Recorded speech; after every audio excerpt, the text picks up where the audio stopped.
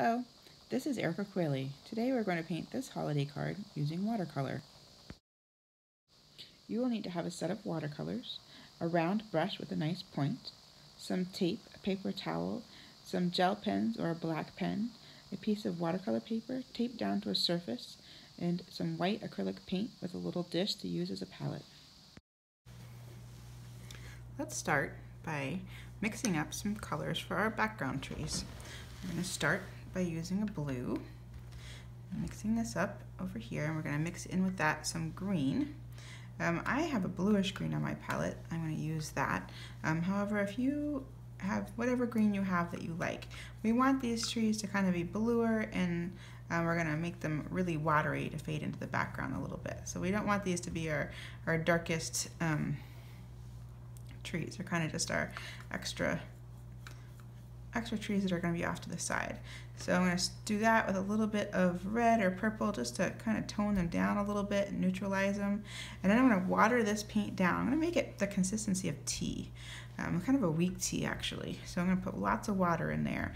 This whole scene that we're painting is really, it's a snowstorm and there's lots of atmosphere going on. So we want there to be a lot of what's called wet on wet going on. And that's what's going to give us some nice soft edges and give us that feeling of one of those wintry days with there's lots of snow blowing around, and it's really beautiful. So to achieve that, we're going to use really watery paint and kind of build our colors and our values sort of slowly while things are still a little bit wet to get some soft and hard edges, which soft and hard edges refer to edges that are nice and crisp are considered hard edges, and edges that kind of blend softly from one color to another are called soft edges. So I have my mixture right here. This is sort of a bluish grayish green color, and I have it really watered down so it looks a little bit like there's some tea on my palette.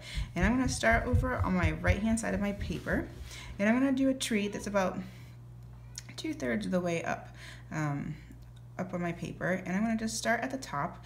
And when you're painting these trees, you got to remember that you want them to kind of look wild. So if you just kind of painted just a triangle, then it might not be super convincing that it's a tree out there in the woods. So try to kind of make your brush strokes a little random. We do have a stem that comes down from the center of the tree. That's generally how these type of trees grow. So you can go ahead and kind of draw a line down the middle, but then kind of branch out from there. And then we're going to take that color over right across the bottom. I want my trees to meet that snow. So if I'm going to swoop, I have it kind of come down here, and then I'm going to have it go up on a little knoll over here. So I'm going to bring this color down and around, and I'm going to add another tree on this side. And this tree is going to be pretty similar in height, but just a little tad shorter. And I'm going to do the same thing, kind of start with a line in the middle and then just kind of bring some random branches out here. Keep my paint nice and wet, and we're going to come back into this and add in some darks pretty soon. I'm going to come over here and just add a little bit of drops of water. If you want to add in a little drop of blue here and there of your blue that you used to mix it with, it kind of can add a little bit of interest and just a little extra dynamic in your painting. Your paint should be really wet right now. I can see that there's a shiny glare on my paper where my paint is, and that's a really good sign that you're in a good place for some nice blending and mixing go. So the next thing I'm going to do is mix up some darker green. So this darker green, I'm going to use whatever green you have on your palette. I have sort of a really kind of a deep brilliant green here, and I'm going to mix some dark blue with it. And these paints that I have, these are my paints that I use, but this card really can be painted with any kind of paints. You don't have to have fancy artist quality paints. You can have just a kid's set of paint or whatever. Anything will work. Just jump right into it. The trick is to use enough water and kind of scrub around in your paint dish enough to get that paint nice and thick. When it comes to watercolor and getting dark, deep colors, it actually has to do with a lot with the consistency of your paint. So you can see where I'm stirring this around now. This paint is much thicker than the paint I had before. This is more like a cream consistency. It's almost a little bit sticky when I'm stirring it around in my palette, and that's what we're kind of looking for here, because we want this to be a darker, bolder tree that's out here in the foreground. So I'm going to come down here and I'm going to do my tall tree. This is my sort of my focal point, sort of the star of the show, so to speak. It's going to be my Christmas tree. And now these trees on the side, they're both still wet, so I'm going to go ahead and let some of those trees in that area touch. But this paint that I have right now, it's pretty thick, so because that's so thick, I'm still going to keep that shape of that tree. I know I'm going to have some soft, sort of blurry edges, but that's okay, because you know that happens out there in the winter when there's lots of snow blowing around and so forth, and it just adds to the effect that we have here going on.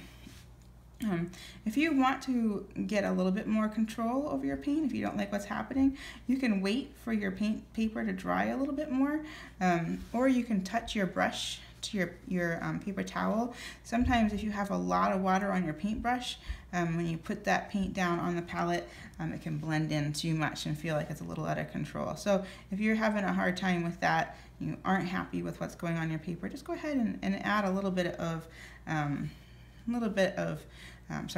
take a little bit of water out of your paintbrush just by touching a little bit of that. I'm going to do one more short tree back here that's going to be kind of tucked behind. I'm just going to have a little bit of it showing here.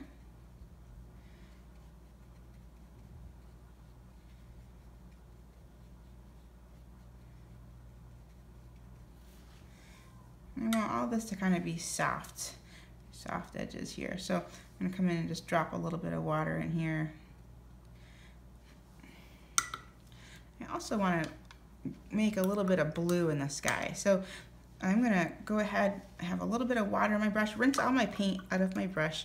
I'm going to dab my brush on my paper towel. I'm still keeping some water in there, not a lot. And I'm going to come in here, I'm going to just lay down a little bit of water onto my snow, and I'm going to just kind of go along, and here and there I'm going to touch a little bit of that tree line. That's going to soften that edge up and kind of give the effect of a little bit of reflection and just sort of shape to that snow. And then I'm also going to come up here and I'm going to touch a little bit of this, and we're going to kind of create a little bit of color in the sky. I'm going to grab a little bit of blue, and again I'm going to make this really, really weak tea, like pretty much so watery that it's almost like paint water. We want really subtle colors in here. I'm going to just bring in some of that blue here, and we don't want very much, just a little bit. Rinsing my paintbrush out, get all that paint out of there. And we're going to do words over this too, so you don't have to worry about getting it perfect looking. We just want a little sense of color and so forth back there. Kind of look a little stormy. Alright, so I'm going to come back over here and babysit this area. Oh, you know what? I almost forgot. I wanted to put a little bit of blue down here in my snow too.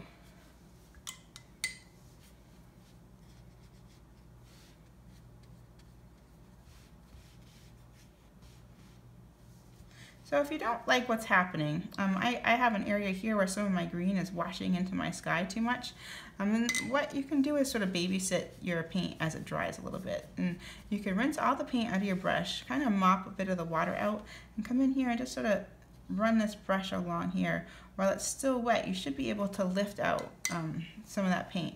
If you're having a hard time, you might not have enough water on your paintbrush. So you can kind of go back in there and dip it back in, and it's sort of, you gotta find the perfect balance. But go right in there and just sort of brush that brush right along that edge, and you should be able to pick up some of that paint a little bit.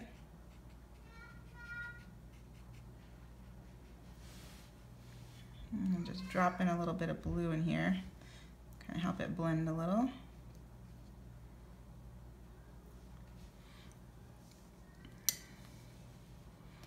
I'm going to come in here just for some variety. I'm going to take some of my more brilliant green that I've got going on here.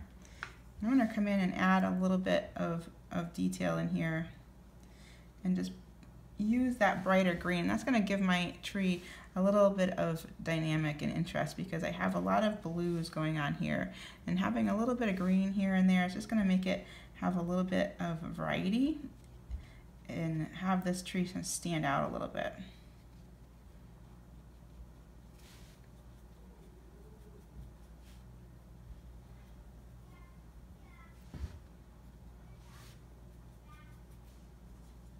Mixing up some more dark color in here. Add a little bit of that. I think I'm going to add a little bit more dark to the mix over here for this tree to kind of balance that out.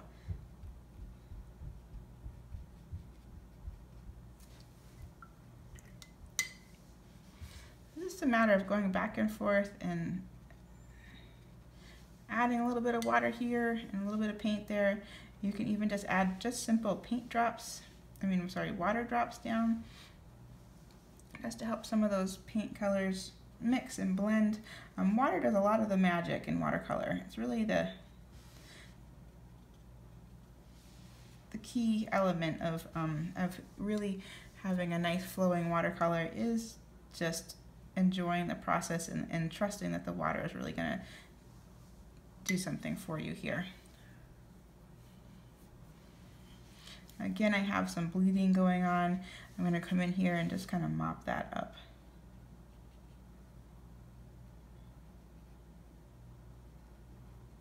All right, now it's just going to be a matter of letting it dry a little bit.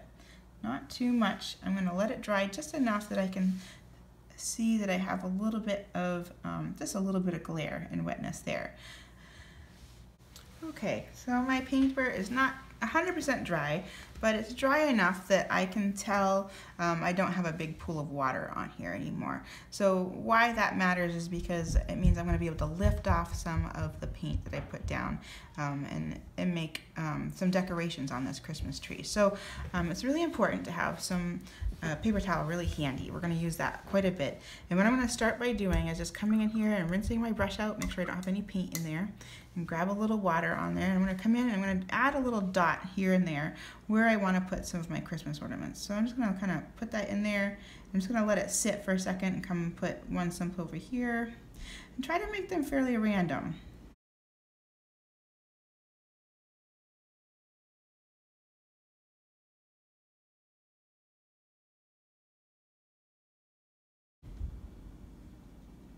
All right, so while that water is sitting, I'm going to rinse my brush out again. And now what I'm going to do is I'm going to try to get as much water out as my brush, and I'm going to come back in here and try to lift up with my brush that water, and I'm going to pull out some of that color. So you can see now I have a little white spot there. Rinse my brush out again, go back in, just using the tip of my brush. I'm just going to go in there and just kind of swish around a little bit, and it's going to pick that paint up. It's kind of like magic. Keep rinsing your brush out and dabbing the water. It's really important because that is that's what's going to get you your light white paper back. If you go back in there without rinsing the paint out, you're just going to kind of reintroduce that paint that you already had on your brush.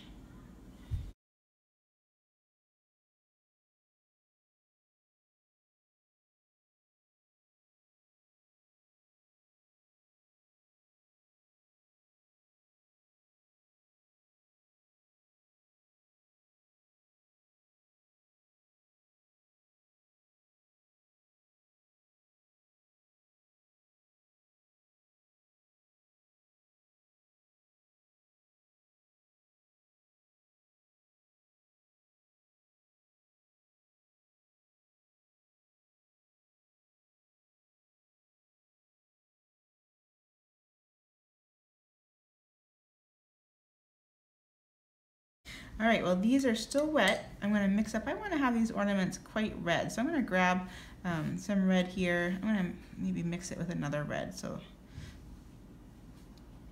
just to kind of make a color that I'm happy with.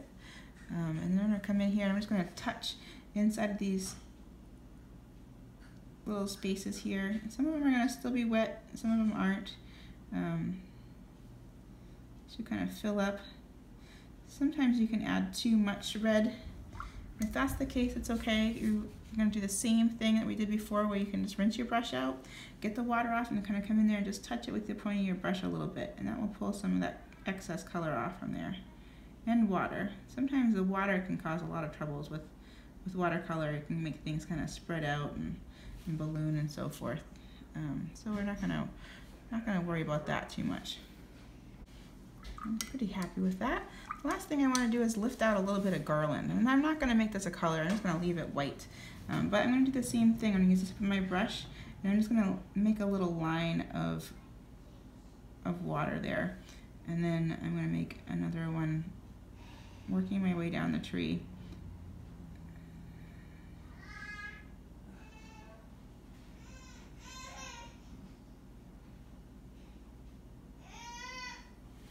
Come back, rinse my brush out, and then come back and try to lift up a little bit of that paint.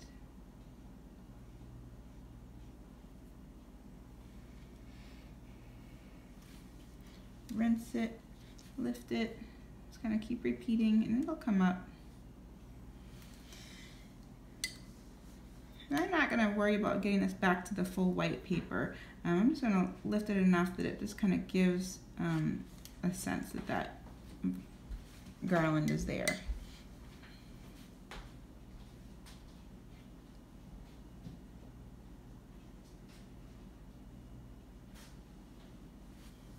Don't forget to rinse that brush out as often as you can. It really makes a big difference.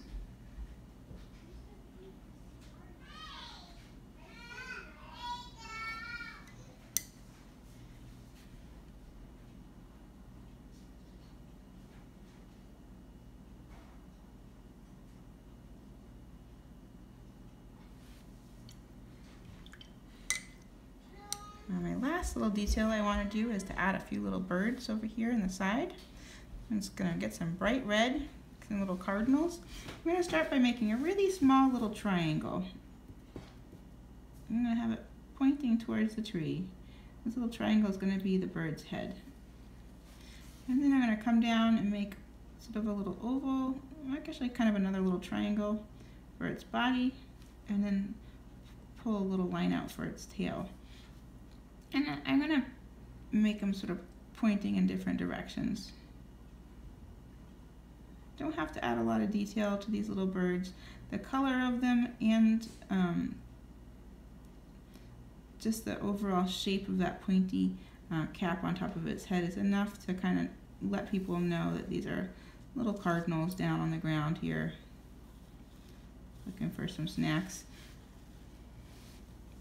And I think I'll put 3 in. You can really put as many as you want in there. 2, I'm sure, would be quite lovely too. And for all of them, I'm doing the same thing. I'm just making little triangles for the heads, little triangles for the body, and then just pulling out a tail.